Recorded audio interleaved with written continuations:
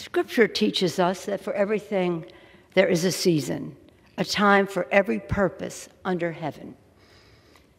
My friends, no matter what title you all, my colleagues, have bestowed upon me, speaker, leader, whip, there is no greater official honor for me than to stand on this floor and to speak for the people of San Francisco. This I will continue to do as a member of the House, speaking for the people of San Francisco, serving the great state of California, and defending our Constitution. And with great confidence in our caucus, I will not seek re-election to Democratic leadership in the next Congress. For me, the hour's come for a new generation to lead the Democratic caucus that I so deeply respect. And I'm grateful that so many are ready and willing to shoulder this awesome responsibility. Madam Speaker, standing here today, I'm endlessly grateful for all of life's blessings, for my Democratic colleagues whose courage and commitment with the support of your families have made many of these accomplishments possible. In fact, could not have been done without you. For my dear husband, Paul, who has been my beloved partner in life and my pillar of support, thank you. We're all grateful for all the prayers and well wishes as he continues his recovery. Thank you so much.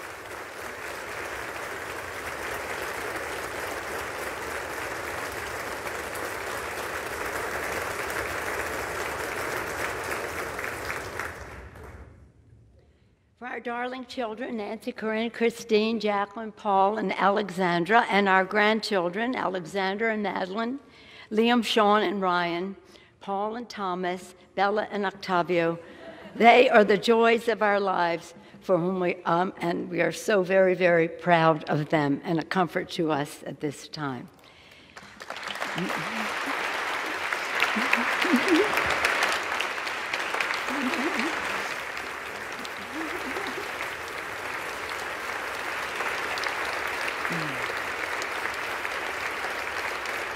And for my brilliant, dedicated, and patriotic staff, under the leadership of Terry McCullough, working together, the finest group of public servants the House has ever known. Thank you all so much.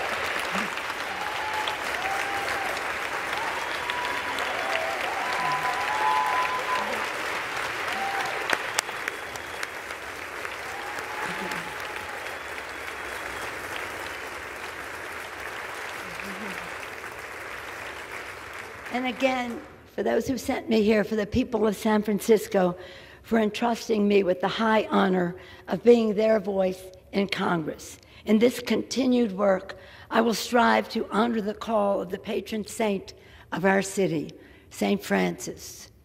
Lord, make me an instrument of thy peace. In this house, we begin each day with a prayer and a pledge to the flag. And every day, I am in awe of the majestic miracle that is American democracy. As we participate in a hallmark of our republic, the peaceful, orderly transition from one Congress to the next, let us consider the words of, again, President Lincoln, spoken during one of America's darkest hours. He called upon us to come together, to swell the chorus of the Union, when once again touched, as surely they will be, by the better angels of our nature. That again is the task at hand. A new day is dawning on the horizon, and I look forward, always forward, to the unfolding story of our nation, a story of light and love, of patriotism and progress, of many becoming one, and always an unfinished mission to make the dreams of today the reality of tomorrow. Thank you all. May God bless you and your families, and may God continue to bless our veterans and the United States of America. Thank you all so much.